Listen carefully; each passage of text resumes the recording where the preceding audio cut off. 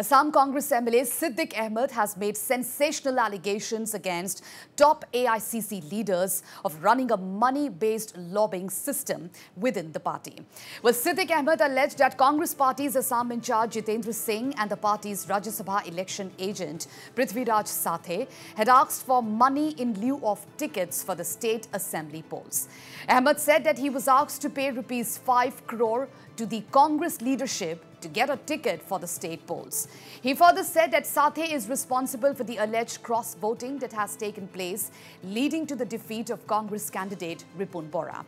Ahmed also said that some of the top Congress leaders are involved in the money-making business within the party, and it is a result of this that cross-voting has taken place, and he's being made a scapegoat for this. তেওঁলোকে কংগ্ৰেছৰ এটা লবি system ৰাজনীতি আৰম্ভ হৈছে ষাটে নিজে জানে যে কোনে কোনে গণ্ডগোল কৰিছে বুটটো তেওঁলোকে গণ্ডগোল কৰি আছে কংগ্ৰেছৰ দুই তিনিটা লবি আছে মেইন লিডাৰ বিলাক ইয়াত জড়িত আছে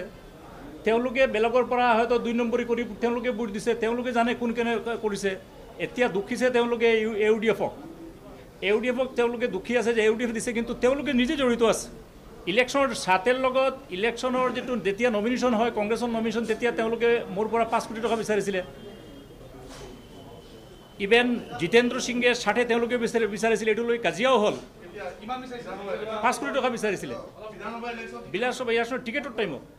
আৰু বহুতৰ পৰা টাকা লৈছে তেওঁলোকে গতিকে 60 বিচাৰিছিল জিতেন্দ্ৰ সিংহে বিচাৰিছিল আৰু বহুতৰ পৰা তেওঁলোকে পইচা লৈছে গতিকে তেতিয়াৰ পৰা কাজিয়া মোৰ লগত কথা বতৰা নাই এই যে এই তেওঁলোকৰ যেটো লবি ইয়াৰ লবি 3-4 জন মানুহ কংগ্ৰেছৰ মেইন লিডাৰসকল জড়িত আছে আৰু মই আজি কৈছো আপোনালোকক তেওঁলোক যিমান দিন লৈকে কংগ্ৰেছত থাকিব ইমান দিন কংগ্ৰেছ পাৱাৰত নাহে তেওঁলোক এটা বেপাৰী এই 60টো হল বেপাৰী মানুহ আৰু এইজন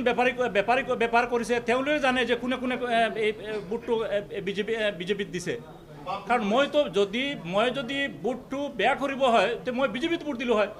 মই তো বিজেপিত বুট দিয়া নাই And well, Siddiq Ahmed also targeted Assam Congress President Bhupen Bora by stating that ever since he took over the reins of the party, the bribe system within the party has further increased.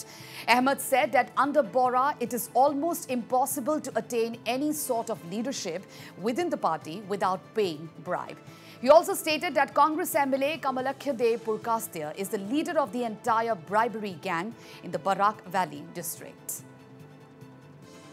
Bhupen Bora আহাৰ পিছৰ পৰা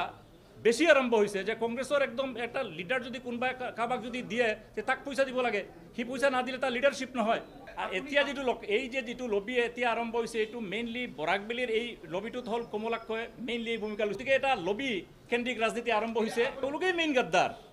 আৰু তেওঁলোকে কংগ্ৰেছখন নষ্ট কৰি আছে ভিতৰত politics কৰি বাহিৰত কৰাৰ সাহস নাই And refuting allegations of cross-voting on him, Siddiq Ahmed said that he is being made a scapegoat by the Congress leadership. Ahmed said that he did not make any mistake while casting his vote and challenged the Congress leadership as well as the Election Commission authorities to check his vote that he cast yesterday at the Rajya Sabha polls. He further said that his suspension from the party is unjustified and is just a ploy to hide the shady dealings within the Congress leadership. মই তো কংগ্ৰেছ দিছো আৰু এটা কথা মই challenge কৰিছো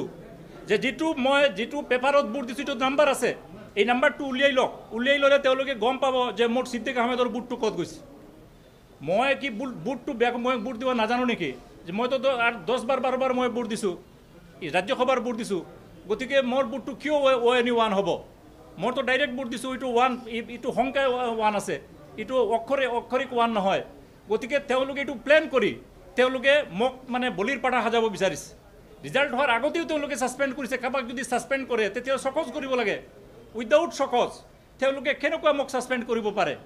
গতিকে ইটো গুটেইটো এটা প্ল্যান তেওঁলোকে কৰিছে প্ল্যান কৰি মোক বলিৰ পাঠা হাজাব বিচাৰিছে আৰু ইফালে AIUDF বলিৰ পাঠা হাজাব বিচাৰিছে